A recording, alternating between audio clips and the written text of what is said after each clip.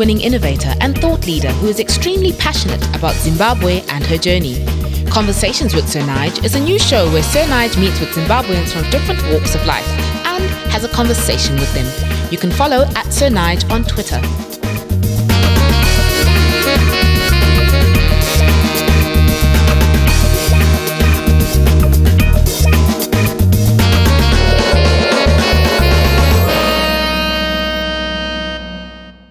On today's show, Sir Nige meets with Norman Doy, the co-founder of Pearls, Hills and Dreams. You can follow at ZimBlackRose and at Hills and Dreams on Twitter. Also part of the conversation is Rumbi Mudzengerere, the project coordinator for Zimbabwe Youth Development Trust. Whenever I think of women who want to make this place better, I think of Rumbi. Thank you. No, seriously, no, I'm not just saying that. I often think, I wonder what Rumbi would think of this particular situation. Yeah. Because I know you've got. Yeah, you know, the thing with me is I always used to complain about everything. Yeah. I still remember when I finished school, when I finished my A-levels, the first thing in my mind was I wanted to leave. I want to go somewhere. Oh, really?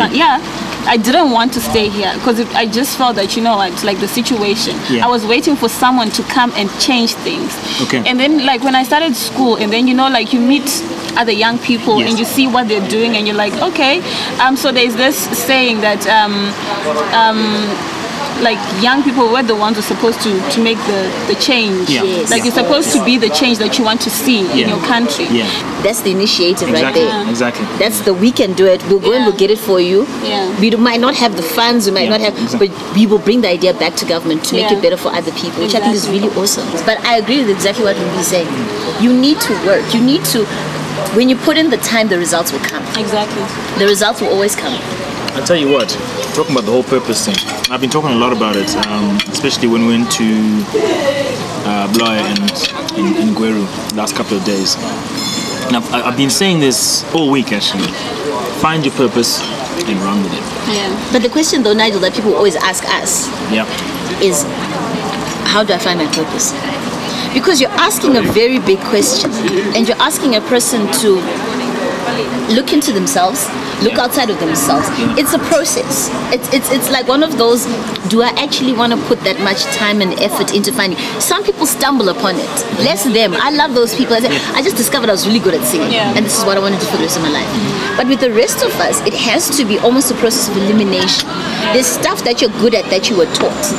Then there's stuff that you're good at that comes naturally. So for example, people that love writing. You can get paid to write. Do you understand? Do you know that? And we say, okay, you love writing. Now, how is that your purpose? Then people say, okay, what can I write about? You have Oprah with a magazine. You have people writing stories for CNN. So it's almost the question I've always met, even when we had a couple of our first events and we spoke about purpose. A lot of the ladies in the room, and these are like educated, well-to-do, beautiful young women. How do I do that? Well, here's the thing. Well, to try and help answer your question, my parents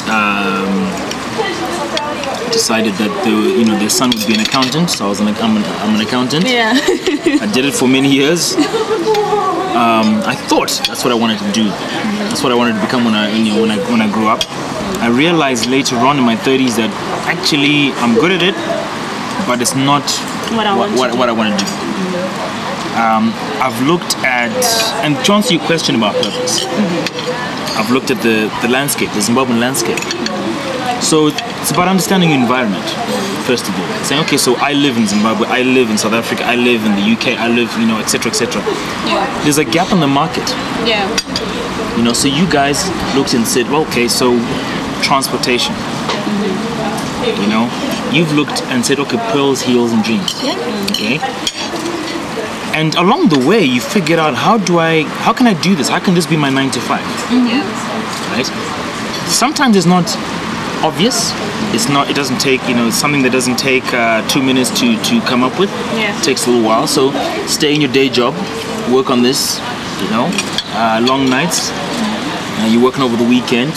You actually hibernate. Everyone else is going out to Durban and so forth, and you're not. Because you're working on your thing, on your passion. But to me, now that I've found my purpose, yes, I feel like, wow, I wasted all those years. Exactly. Yes. I could be somewhere right now. Like, why did someone tell me?